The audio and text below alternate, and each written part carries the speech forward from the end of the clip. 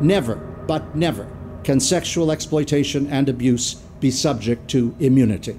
That's the first step. The second step flows logically.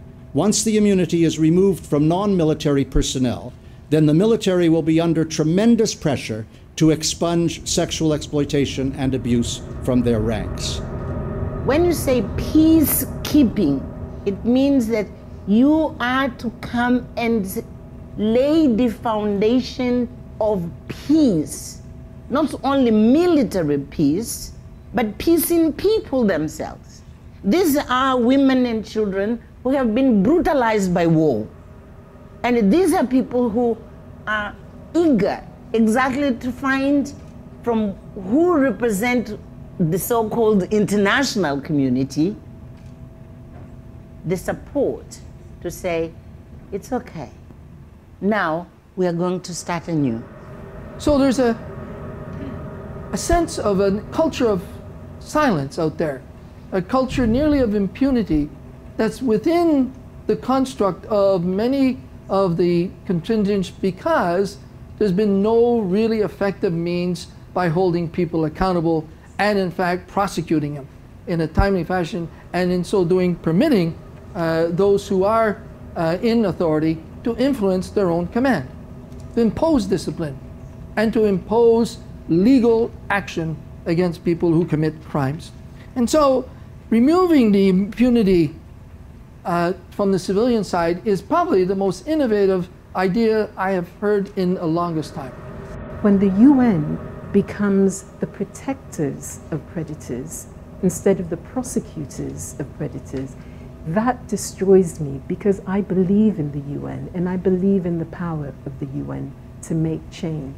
So one of the reasons I'm here is to say, how can we help the Secretary General and all of those really good people in the system, because there are good people in the system who have been trying to fight this and who have found themselves stopped by processes and bureaucracies that actually make them unable to carry out the changes that they need to carry out, that make them unable to hold accountable military and non-military peacekeepers. Transparency, I think, is the key word here.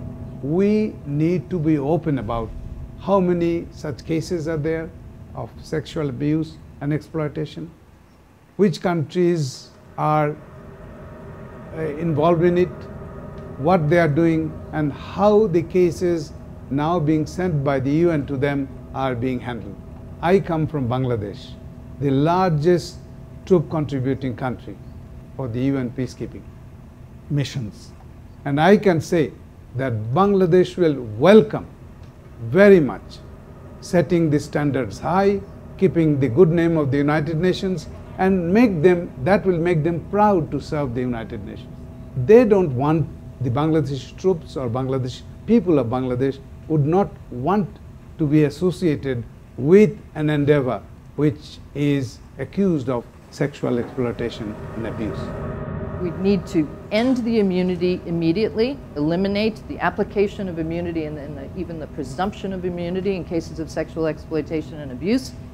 And we're also calling for this commission of inquiry, because so far, for the many, many years when immunity has been misapplied in this way, the UN has gotten into terrible habits. Successive officials within the United Nations have built up a sort of racket around the protection of immunity and the protection of the United Nations, not from sexual exploitation and abuse, but for the damage to their reputation when it's revealed that staff and others are committing sexual exploitation and abuse and getting away with it.